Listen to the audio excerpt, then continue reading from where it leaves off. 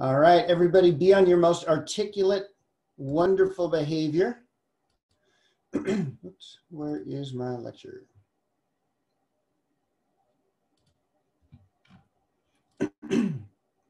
So, how y'all doing? You can see everything? Okay.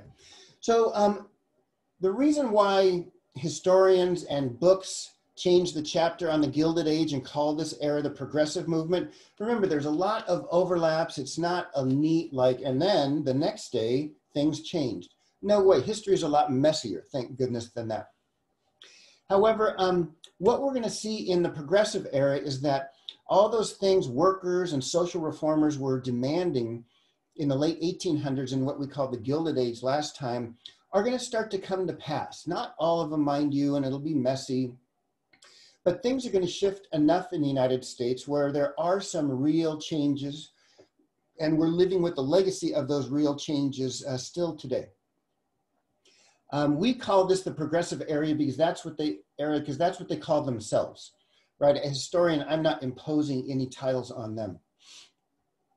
Does anybody know what this cartoon might represent? What's going on here in this cartoon? Give a guess, and it can be a chat guess or any kind of guess. Well, it's like the reverse, just visually, it's like the Manifest Destiny painting that you showed us, yeah. But this is like the reverse of it. Oh, okay. I just saw what the cape says. That makes sense. Yeah, vote for women. But I like what you're saying, right? It's the opposite of that Manifest Destiny thing, because we still have a woman representing a social movement, right? And that's so common, even though this is the voting rights for women. Women are representative of nations, and I could get into this quite a bit. Look at the Statue of Liberty. Look at Marianne, who's a representative of France, etc. And that's a whole different subject. We can talk about it later if you want. But this is, ironically, it was the states in the West where women and their male allies pushed for voting rights before states in the East.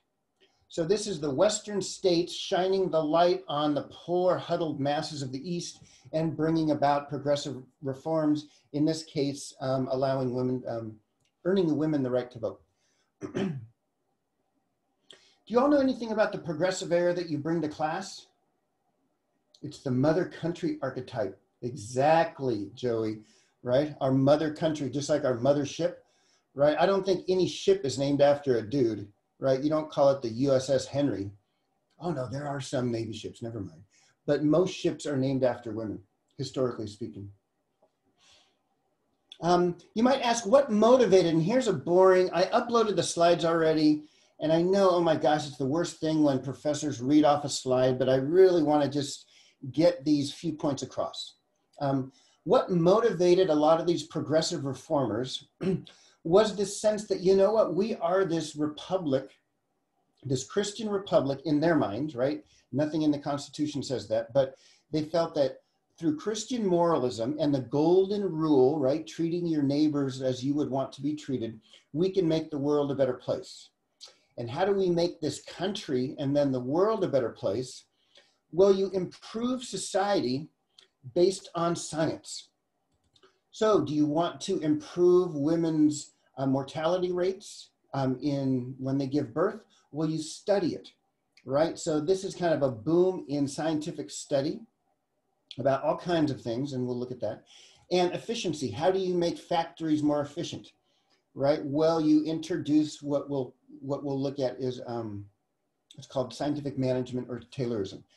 So the progressive reformers wanted to make this a more efficient, a more moral country, and they were very much anti-monopoly. A lot like we saw many of the workers and many of the farmers in the form of the Granger movements did not like all the railroad monopolies or banking monopolies that straight up ripped them off, okay? So see, these are some of the things that motivated them. However, we're also going to look at, in a couple lectures, the dark side of the progressive reforms. Have any of y'all heard of eugenics? Rachel, what's eugenics? It's basically a lot of like bloodline purity kind of I know it's used a lot with like purity races or breeding in positive attributes into future generations. Yeah, looking for quote unquote the best in your society and encouraging them with even government monetary to have more kids. And then the other side of that, who's going to be sterilized?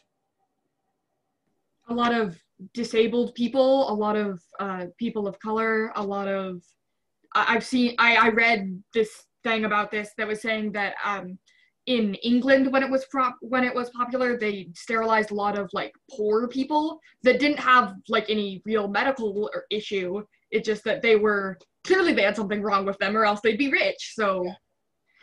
Yeah, exactly, right. And it's so you know who studied a lot about U.S. eugenics was the Nazis, right? Not surprisingly. Yeah. So we're also going to look at the dark side of these progressive, quote unquote, progressive reforms. Let me tell you a story. Now let's tell a story. Isn't this a beautiful photo of this Nellie Bly? So the first question I'm going to be asking you in assignment 2 is what strikes you about the muckrakers? They called themselves muckrakers because they went through the muck and exposed the nastiness of it. So what Nellie Bly did was she was interested in reforming the quote unquote lunatic asylums or madhouses for women, right? She herself was not institutionalized in a quote unquote madhouse, but she knew many people who were in New York and she heard of the horrific conditions. And a couple of my students last semester told me there's a TV series called American Horror Story or something like that. And they actually did a whole show in which they did a fictionalized version of her story, Nellie Bly's story. So in 1880, when was it? Yeah, in the 1880s, she got herself admitted. She pretended she was insane. And by the way, how did many women get diagnosed as being insane, do you think, back in those days? Marital disobedience. Yeah, if the husband wanted the wife out and he had enough connections, boom, she's insane, man, take her away. And she would, right? Exactly. Marriage disobedience. Well, oh. It's scientific witch hunting, essentially. Yeah. So what she did was she faked her insanity, right? And went undercover and spent 10 days. And here's the building, 10 days in this, forget all the words you can see in the slides. 10 days in this institution. You see the cages on the balconies, right? It looks like a pretty oppressive place, right? And she went in and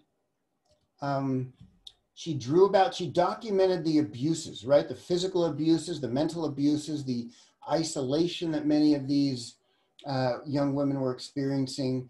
Also the corruption that this institution practiced. In other words, a lot of the money that went into the institution didn't go towards feeding them better or paying nurses, but went into the pockets of the doctors and the quote unquote doctors and administrators of this institution. So in this long scathing report, she talks about the abuses, the corruption, all this stuff. And there was a publishing company, right, who asked her to do it, who supported her efforts, and they actually helped to get her out of there after 10 days, right? And do you think it worked a little? Do you think it worked? What do you think? Probably at least a little bit, maybe not. Yeah, right. Again, revolutions don't happen overnight. Oh my gosh, where's my chat? I just want to see if Kayla was saying anything. It kind of worked. Her report and readers' mobilization pushed New York City to improve some stuff. They appropriated $1 million per year for improvements. However, when she went back, I think a few months later, maybe a year later, to see and check on the quote unquote improvements, again, a lot of that was very superficial improvements. But nevertheless, it was a step in reforming the quote unquote insane asylums. And it was just another example of, wait, let's go back to her wonderful. It was another example of, you know what, these social reformers are starting to affect change, right? In very small ways and very particular places, but it's starting to work. So that's why we call her one of the early progressive reformers who used journalism, right, in order to affect change. So as you all will see, when in question number 1 for assignment 2, there's a link to her whole report. And for extra credit, geez, just read like a page of her report. It's really well written and really engaging. And I'm not surprised they made a film about it. So check out her report, as you'll see in assignment 2, and I'm going to post assignment 2 in about an hour after this lecture. Another quote unquote muckraking journalist was this woman, Ida Tarbell.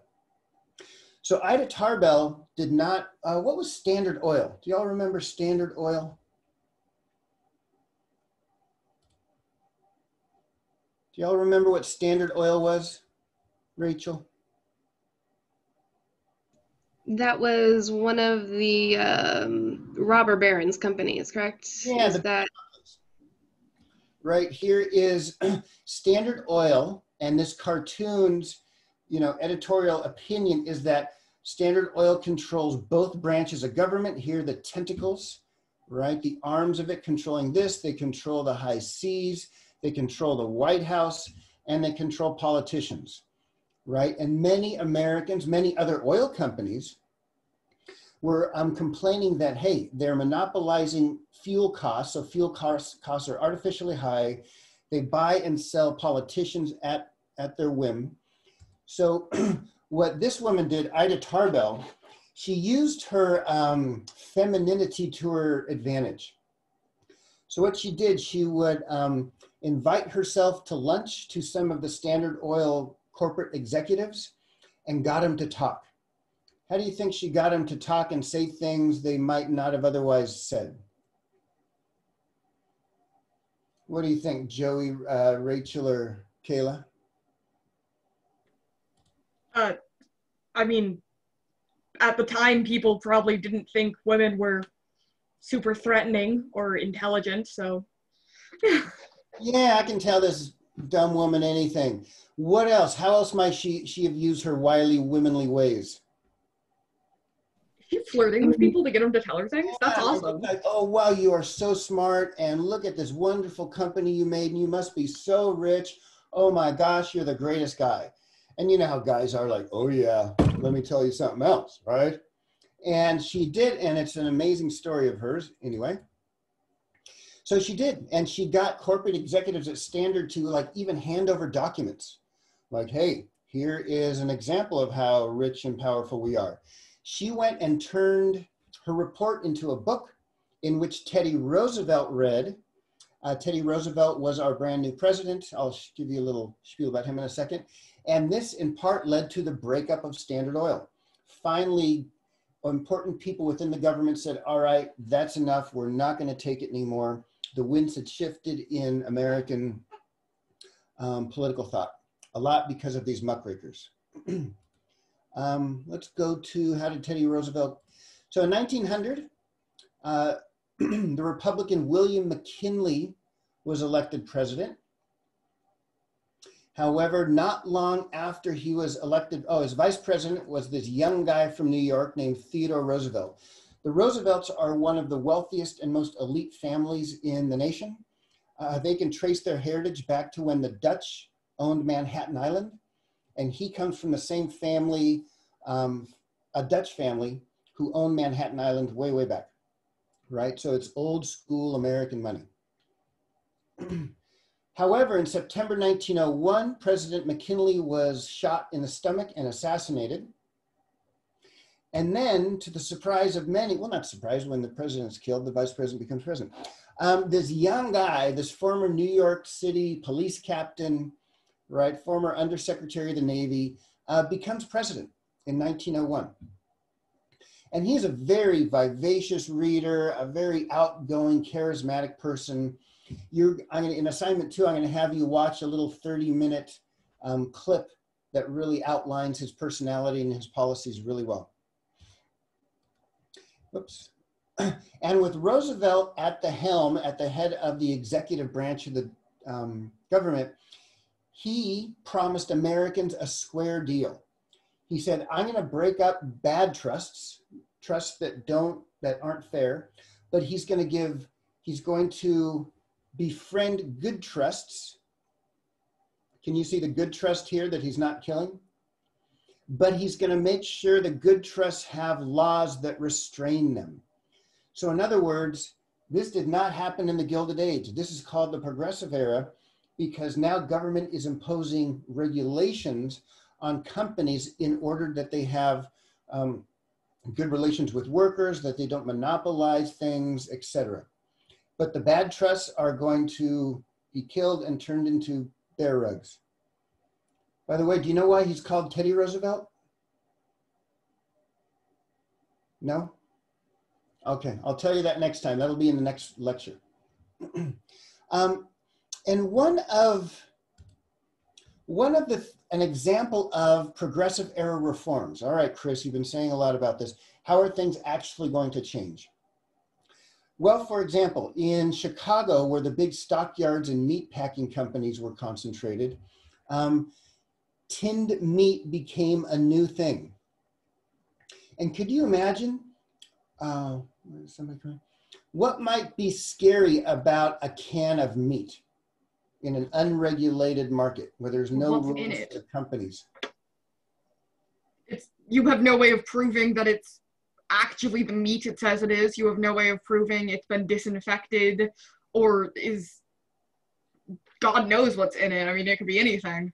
And it was anything, right? Whatever fell into the hopper, sometimes people's parts, body parts that fell in. I kid you not, you all are going to read. Upton Sinclair was a journalist, and I assigned, I think, a 5-page section of his attack on meat packers in 1906. So he's going to read this very scathing and gross expose about how the meat packing industry actually works. And it grossed Americans out, and it was a very popular read. And here's Teddy Roosevelt, right, looking at the muckrakers investigation, and he came to change it. So when you go to the store and see a packaged food of anything, what do you see? What's on the package for any of our food that we buy? A picture, a label, a list of ingredients. Yeah, a label of what it is, right? What's in it, where it was made, etc., its expiration date. This is when this started, during this era. It's called the Consumer Protection Acts. There was many of them, right? For example, they protected consumers by mandating information on the label, directing scientists to inspect factories, etc. So now, for example, it mandated that people who worked in meat factories had to wear certain clothing in order to protect themselves and to minimize the germs. But remember, I also told you that the Progressive Era wanted to make more efficient meat processing. Look at this here. See how the, are those pigs? Yeah, pigs. All the pigs are on a rack, and the rack's moving down this assembly line. And this guy does this cut, that guy does that cut, that guy does that cut. I always imagine the smell of those places. I think it'd be an interesting place to go, a field trip, a Shasta College field trip to a meat processing plant, right? It'd be very telling. It makes, every time I think about it, it makes me want to just eat hunted meat, right? Much better. So improved efficiency, So there was the Meat Inspection, Pure Food and Drug Act, and now clear labels were supposed to be on the things we buy. Another target of the reformers were drugs, right? For example, heroin and cocaine were targeted as being very dangerous. There were no laws regulating heroin, cocaine, and have you all seen Westerns where this one guy is sometimes selling this snake oil? right? And the snake oil promises to cure your every ailment, right? Oftentimes that stuff was made of the nastiest, most dangerous toxic stuff, and there was no regulations. So another target of these regulators was to target those snake oil salesmen. This is crazy. Can you see how you could send for samples for heroin and it would be delivered to your house? Yep, and they'd even send you a syringe and a shoot 'em up kit. Crazy, right through Sears catalog. I think I showed you this in the last one, right? Coca-Cola? Yeah, Coca-Cola, the original recipe, right, had cocaine in it, and it was actually sold to people as the opposite of beer. So for all you alcoholics who want to clear your head and have a little pep, now drink Coca-Cola. Right, cocaine tooth drops, I have to show you this one again. The cocaine toothache drops were sold to families with kids who were teething, right, to numb their gums so they wouldn't hurt anymore. But many people knew the dangers of cocaine. It was very obvious that it was a social problem, right? These are just a couple cartoons just to represent to you that Americans knew this was a problem, right? Can I ask a question? Go ahead, yeah. So even if these products weren't like universally used, there was still presumably like a generation or a chunk of a couple generations that had been doing cocaine from a young age and then suddenly it was illegal. So did they have, I mean, I know addiction wasn't really properly understood at the time, but like what happened to those people? The addicts who all of a sudden were cut off? Yeah. That's a great question. Cocaine addicts cut off. Well, this is also, you could say, the birth of the black market. Fair enough. Right, because, but you know what? I know much more about the Mexican drug trade in the early 1930s, but this early time I'd have to look into more. Mm-hmm. That's interesting. I don't know. I do know that it went underground, right? And people still did shoot up heroin and take cocaine, but it was largely in... I guess a lot of them would have just gone to prison. Like that's how it happens now. Incarceration. There wasn't a big growth of reform places, right, to reform, and there still isn't, right? We still have a big opioid problem and we still need to deal with this social issue we're having. Mm-hmm. Yeah. So the target then, as is the target now, was just to criminalize taking the drug, right? Criminalize the addict and the victim of the drug, which I don't think, which doesn't work. So this is when even marijuana, a lot of people argue that marijuana should be made illegal then, and it was made illegal then, even though it's not on the same schedule as these hardcore narcotics or opioids. Another set of reforms that happened during the Progressive Era were the 16th, 17th, and 18th Amendments. And briefly, as I go through them, the 16th Amendment, I bet this is one of your favorite. Before 1913, Americans did not pay tax based on their income. Okay, most government revenue came from tariffs and other ways. Now, by 1913, right, this was a progressive reform to tax income. And you know who hated this the most? And who fought it the most in Congress and in the Senate? Rich people? Wealthy people, right? Because poor people were paying proportionally more back to the federal government than rich people. So this was called a progressive taxation because rich people were, anyway, now had to pay into government to help build schools and roads and everything else, okay? So you can blame the progressive reformers next time you have to pay your income tax.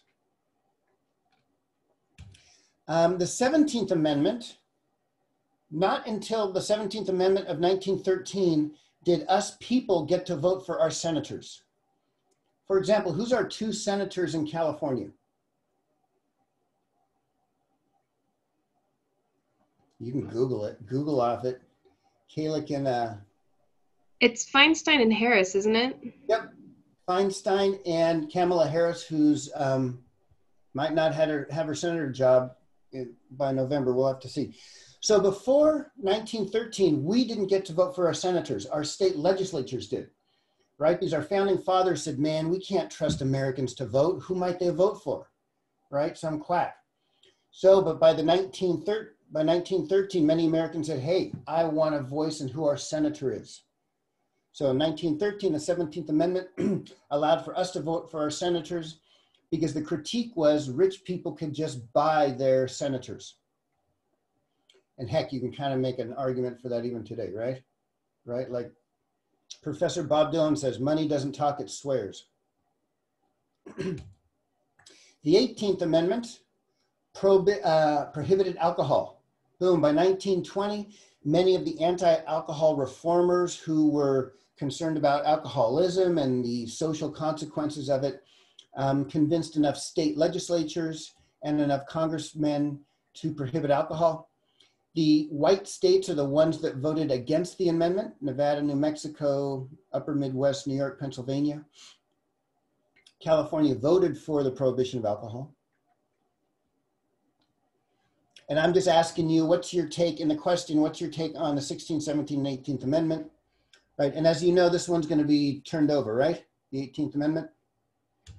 Because if you make something illegal and people want it and are addicted to it, are they still going to get a hold of it? Oh yeah, especially this is big mafia money, right? After 1920, the alcohol distribution networks went underground and created mafias. And finally, the last progressive reform I'm going to talk about is us dudes. No, you women earned the right to vote. Here are the dates, right? Early on in the West. It was actually, surprisingly, look at Wyoming, that progressive bastion. I'm joking there. Wyoming was one of the first states to allow women to vote. Okay. Why might Western states be on the vanguard of voting for women's suffrage? Why do you think so? Well, I know when like California and Arizona, when we were still part of Mexico, women, or at least land-owning women is I think the rule, could vote. And so when we joined America, women had that taken away and we were just getting it back essentially. That's a good point. I like that. The more, in my Mexican American history class, we do talk about women's power during the Mexican era in that time. Good knowledge. Actually, there was a lot fewer people in the West than in the East. So Western states said, man, we don't have the representation we want. So let's give women the franchise, the right to vote. And that way we'll have more votes compared to the Eastern states. Right, so it's a way to just have more representation from the Western states. How did women do it? Well, they broke their traditional gender roles of just like stay in the house, honey, and get me a sandwich. Right, they went out on the streets and were political out on the streets. They got a lot of pushback because many Americans said, hey, get back in your place. Us men will take care of politics. So here they are, even with their young daughters, taking it to the streets. This is a Feminist Day parade in New York City. They called it a Feminist Day parade. It's not as historians given the name.